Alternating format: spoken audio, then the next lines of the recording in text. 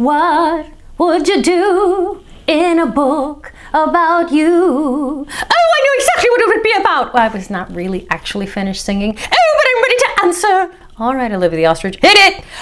Okay, well, if the book was about me, it would be all about my stage debut in the, of course, premier Ostrich Theatre Company of England. And then I would receive an award for my heartbreaking, uplifting performance in some dramas, blah, blah, blah. Really doesn't matter, I'm a little fuzzy on the details. But it would basically be about me on the stage. All right, well, that makes perfect sense since she is our ostrich diva. For me, it would be all about eating the macaroons avec mon amour. Ooh la la. Well, that's very, very Gilles. I think that we all know what my book would be about.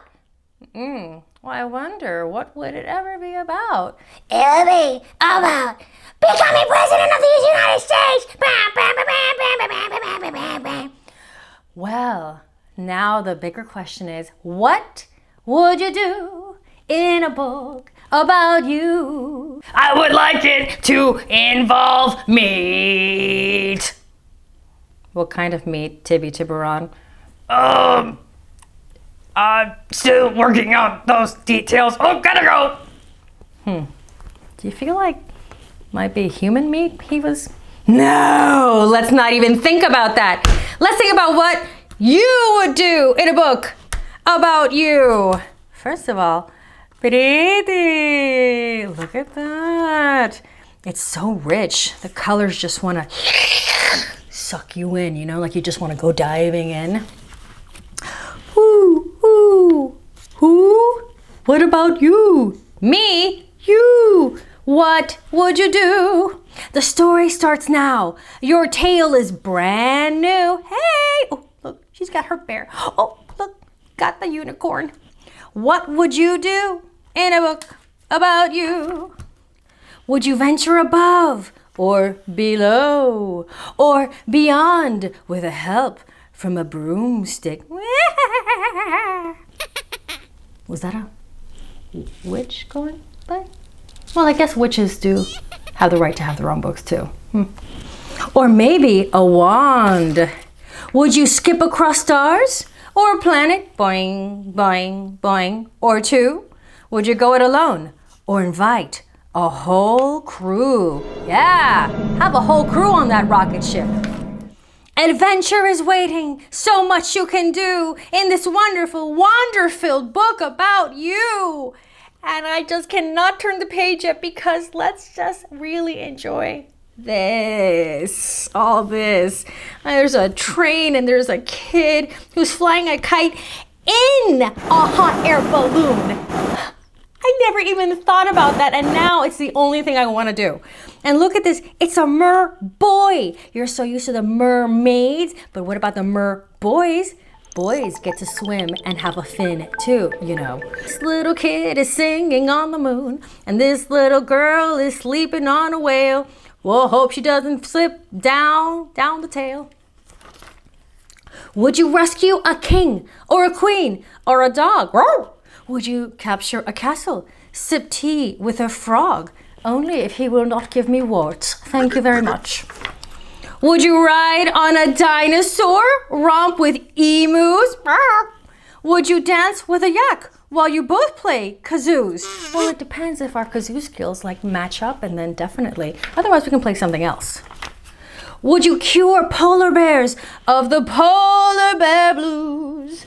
The polar bear blues. The polar bear blues. Well then, let's also cure walruses too. You don't have to choose.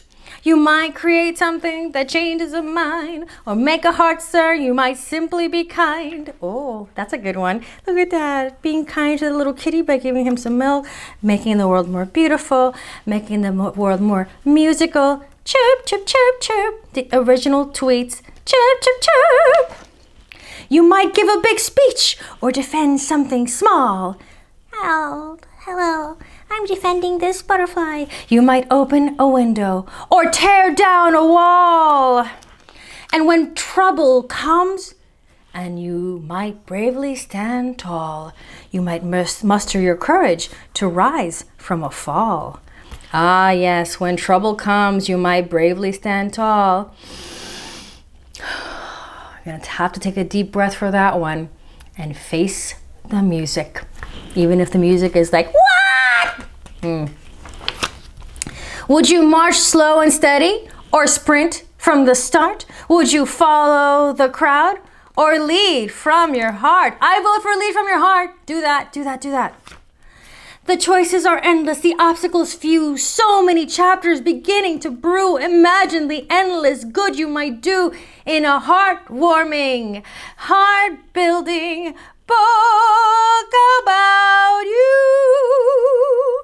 And mermaids, and waterfalls, and rainbows, and magicians, and bicycles that go up to the sky where there are fishes in the clouds, and ballerinas on the flowers.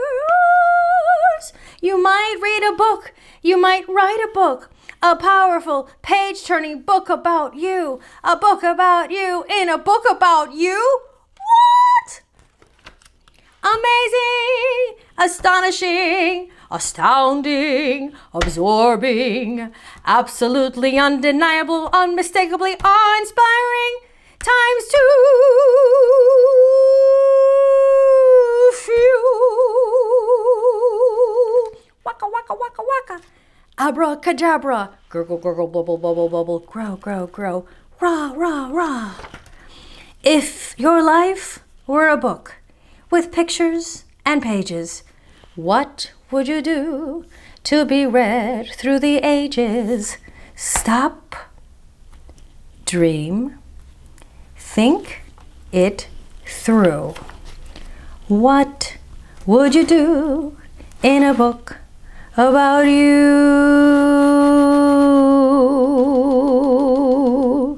The end, or rather, the beginning.